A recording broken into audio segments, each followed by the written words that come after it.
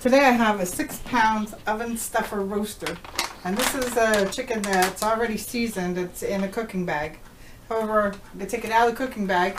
I'm going to cook it in the Copper Chef pan. And this is becoming one of my favorite pans here in the kitchen. So what we're going to do is start by putting about a pound of cubed potatoes into the pan. All right, I cut these into quarters. I'm just going to cover the bottom of the pan with them. And then I have about a pound of baby carrots. And we're going to sprinkle them in too. Alright. That's going to kind of serve as our rack. Let's just put a little bit of olive oil on these. Just a drizzle. And then I'm going to season them with some parsley.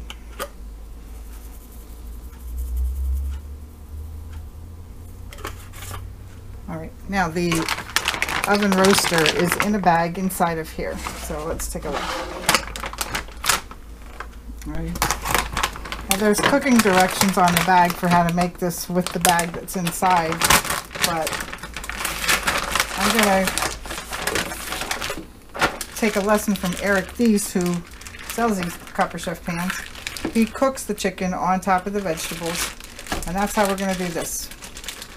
I'm going to keep the seasonings that are on it by just sitting it in the pan. So let me cut it open.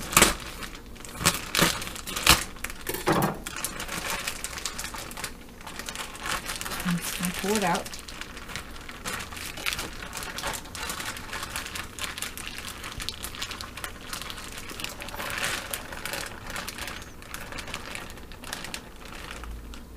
Sit it right in the pan.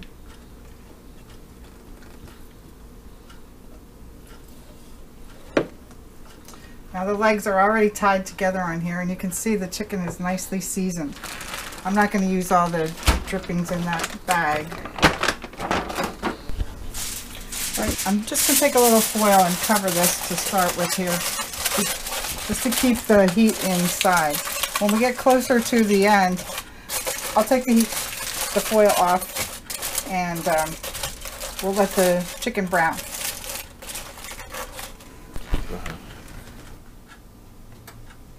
I'll just pop it in the oven. I set the oven at 375, and we're going to leave it in there about 2 hours and 20 minutes.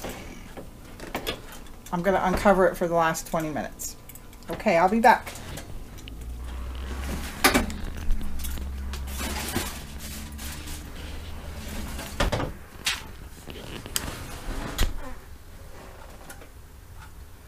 All right, supper's ready. Check this out. Look at that chicken. Very nice. I just want to check the temperature on this.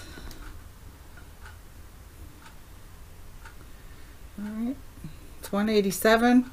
185 is the safe temperature. It's 190. So we're good to go. Look how nice and crispy the skin got on that. Looks great. I am getting a larger Copper Chef coming in the mail this week, but didn't get here in time for this. Let's see how we can get this out of here. I'll transfer it to the plate. We're going to let it just rest for a few minutes while I get the vegetables out of the pan. Can you see everything? All right, I'm going to scoop out the vegetables. They have some nice chicken juices on here, and also the spices that we put on for the parsley, and put these all on one nice big plate. Boy, this smells good. Really smells good. We could take the juices from the pan and make some gravy. I'm not going to do that tonight, but that would be a great thing you could do. Because look at all the nice pieces of chicken that drip down into the pan. It would make a nice gravy.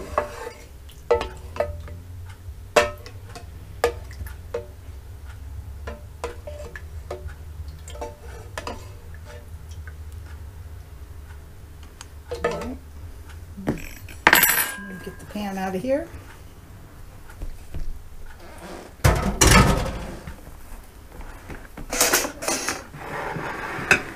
I'll go back and look at the chicken just to give you an idea how nice this is inside.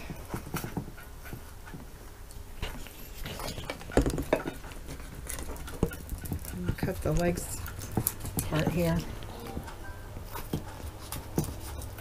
It's so hot, but it's falling apart. Look at that.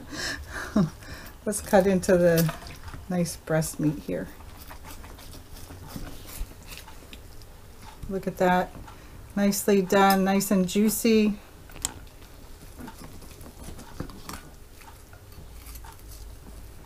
This is beautiful chicken. Nice and moist. Another winner for the Copper Chef pan. Want to taste it? It's just very hot. That's good. Very nice. So, see how easy that was to put together? I did it in a few minutes. Carrots, potatoes, throw them in the bottom. Little olive oil, and set the chicken on top. I like those Perdues that are already ready for the oven.